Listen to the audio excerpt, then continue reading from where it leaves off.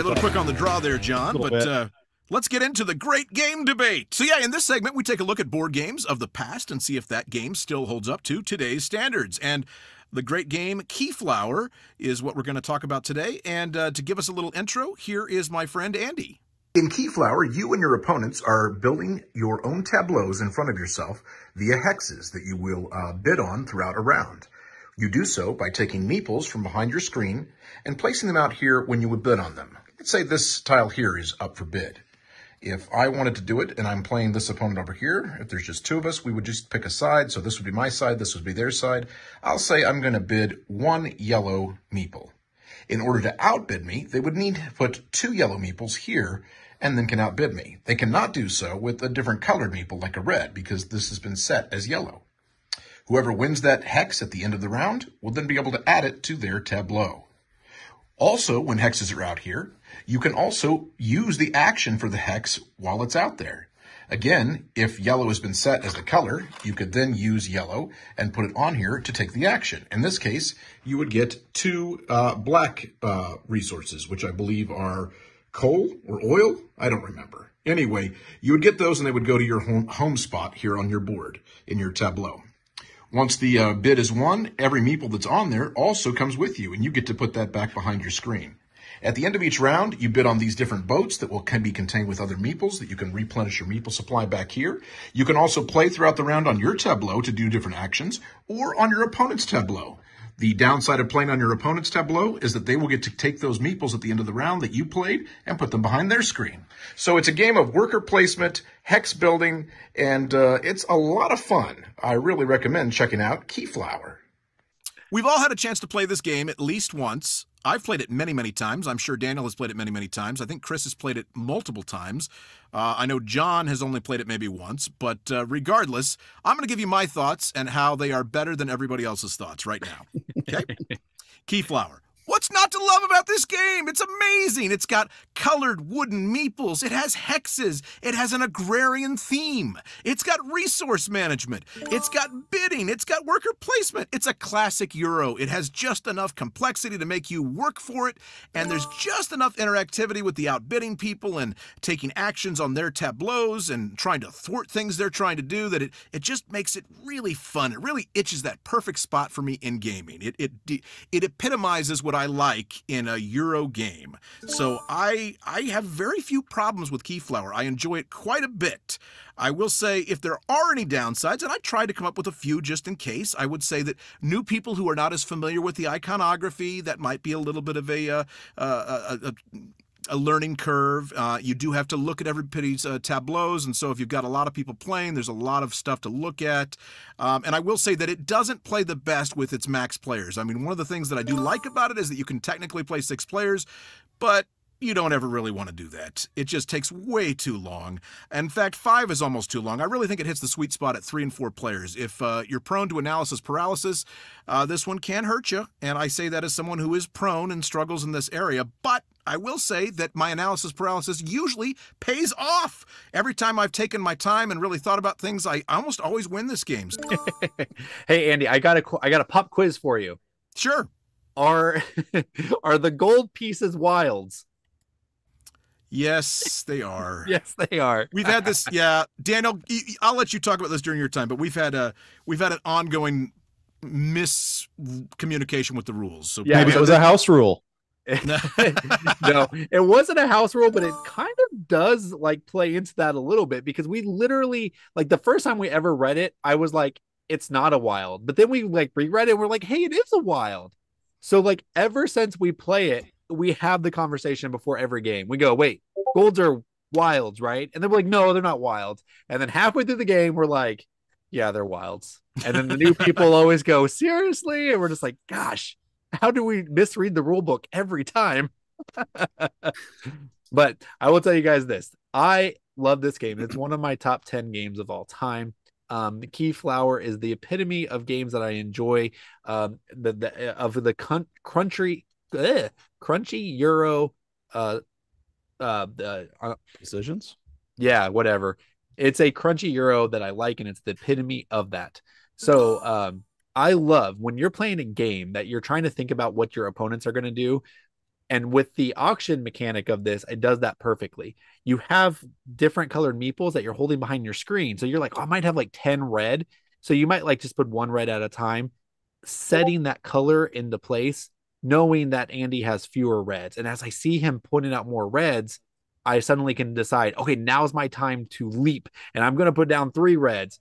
And then Chris is like, boom, 4 reds, suck on. And I'm like, no, because I'm all out of reds. It's a really great game where you're always trying to figure out what the other players have, what's behind their screen. And you always have an idea of what there is because it's complete knowledge when the game, between each round, because you're going to have meeples on the tiles in front of you and meeples on the boats. So you know what the players got behind their screens. So you can always be like, oh, well, Chris has less yellow. So if he's going to go yellow here, then I know I can go, yellow somewhere here, and he can't outbid me because he's played all of his yellows. This is the greatest game for that. Also, it has that auction, which all auctions are just great. So you're always trying to think how much something is worth and when you should pounce. And I do have to mention that this game, I have to strongly disagree with Andy that this game is incredible at 6 players. It is one of the best 6-player games. If somebody asked me to make a list of top 10 games at 6 players, this is going to be number 1 because it gives you all the experiences that you want in a good, deep game, and you can play it with any number of people. And the only reason Andy doesn't like it is because when we played 6 players, we discovered what Andy time truly is. I literally timed it. It took 5 people 1.5 minutes to take their turn collectively, and it took Andy 3.5 minutes. That, people, is what we call Andy time. Who won the game? Who won the game? You know who didn't win the game? Everyone who had to wait for you to take your ridiculously long turns. But I did win. Doesn't matter.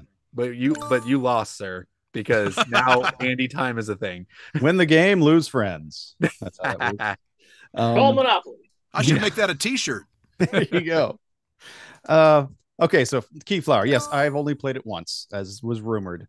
And I played it with Dan Connors and Dr. Marsh. So a friend of ours who's a very good gamer. So very good competition.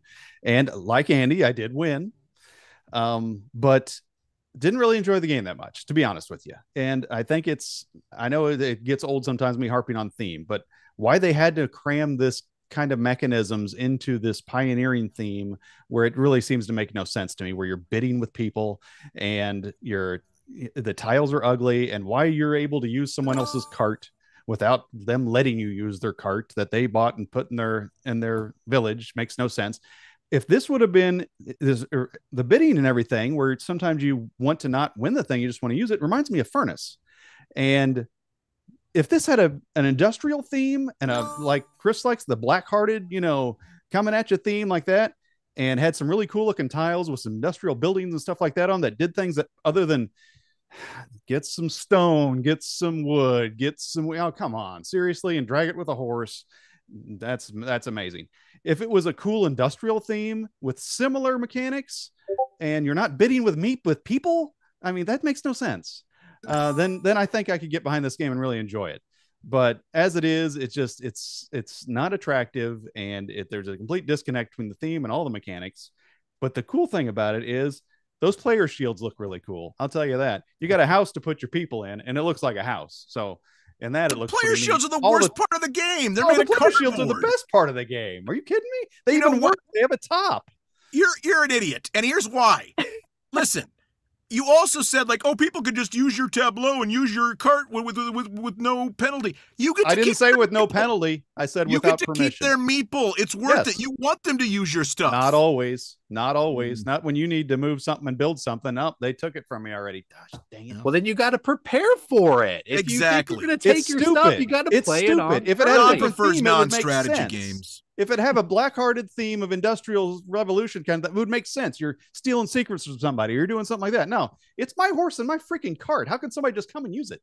And of course you would bid with people. They're the greatest resources we have on the earth. People. In the old days, John. Everything should be bidding. In the old days, there was slaves. Is that what you're in favor of, Andy? Is that what you're about to say? I'm not talking about the people. I'm talking about in the old days, you would help your neighbor out and hey, could I use your horse and cart? Well, sure, buddy. Just give me a meeple. You just give me one of your kids. Boy, I think that conversation probably happened.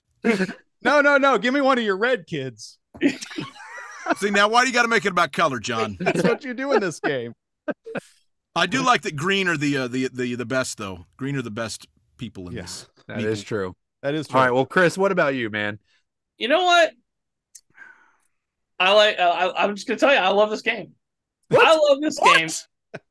And you know why I love this game? Because it's old.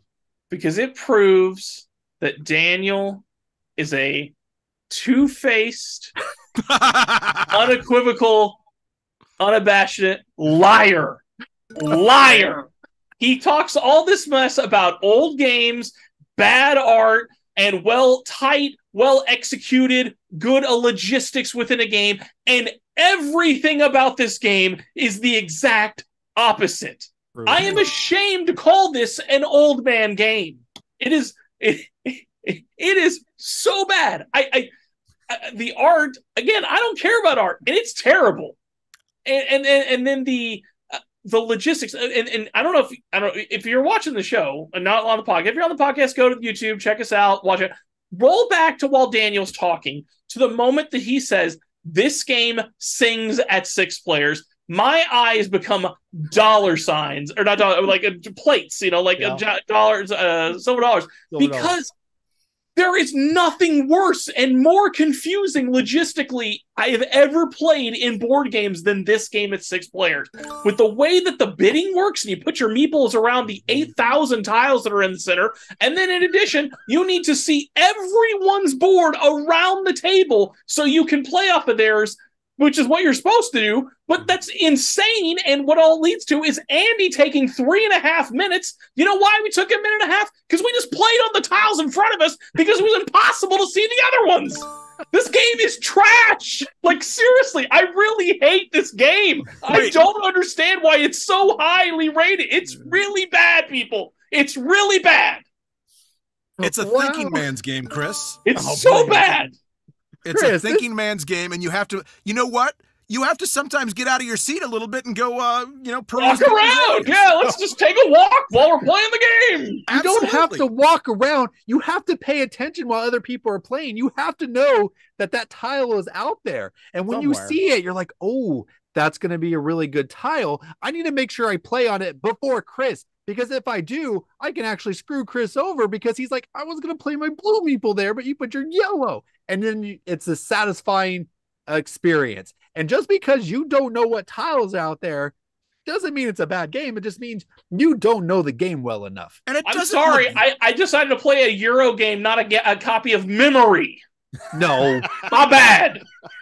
And it doesn't look that bad, especially when you get the upgrades. Daniel's got these lovely bags for the seasons That's true. I got nice little silk bags and big chunky chips, and those tiles look nice. What are you talking about? If you pay extra, John? The game doesn't look as bad. That's what I heard. No. The tiles are perfectly fine. They're so fine that my kids love this game. They don't play it by the rules. They literally just play with the tiles. I'm like, hey, why don't you play with these Dungeons and Dragon tiles? And they're like, no. I want to play with Keyflower tiles. You know why? Because they come to life. And they even bring the imagination of children.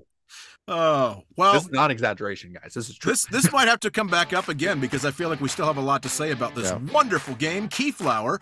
If you've enjoyed this, please be sure and like and subscribe and sound off in the comments. What are your thoughts on Keyflower? And let us know how horribly wrong Chris is. Absolutely. It's offensively wrong. Is it worthy of the great game debate? Please tell us and share it with us, and we look forward to reading your comments soon. Hey, thanks for watching a clip from Around the Board. It's a show that comes out every other Thursday where we discuss board games and board game topics. We're awarded points, and at the end, whoever wins gets to be on their soapbox and say whatever they want. So if you want to watch the full episode, find the link in the description below. Thanks for watching. What do you do with the meeples? I like to play around with them. Do they fight? I think so. Or do they bounce from one tile to the other? Do they race?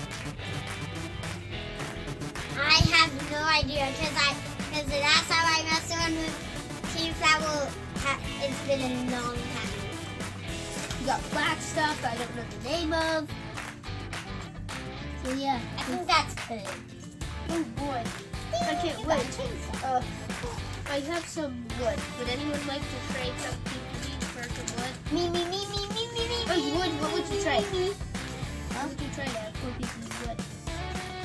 My chainsaw. Brendan, what do you think of Keyflower? Well, I think it's pretty fun. What? How do you play it? I grab the keyboards and the lamps and shift and find the shift. Can you show us? Thanks. Soldiers, Captain. Huh? You gotta help. There's a war about to happen. Everyone's gonna die if you don't do something about it. You're gonna have to come soon. Quick. Otherwise we're all gonna die. And it's gonna be your fault. Okay.